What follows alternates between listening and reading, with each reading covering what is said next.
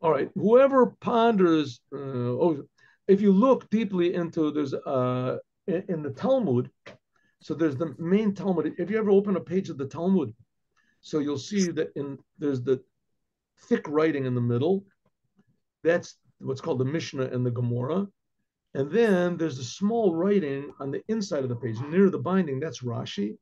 And on the outside is what's called Tosfot. Tosfot are additional commentaries, which are done by a lot of them were in fact the grandchildren of Rashi, great people. And okay, if you look at the Tosfot in the Gemara in Shabbat, where it talks about the giving of the Torah, you'll understand that the festival of Shavuot is a very, very special time in the upper worlds.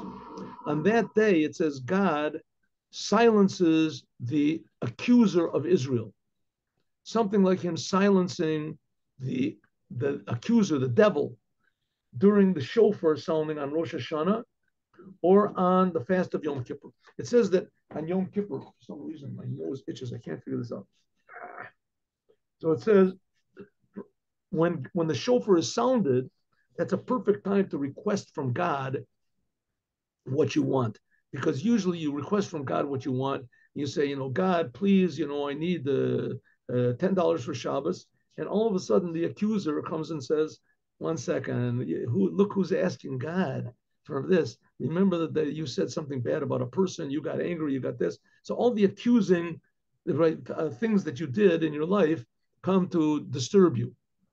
So, and it says that when the shofar is sounded, there's no disturbances.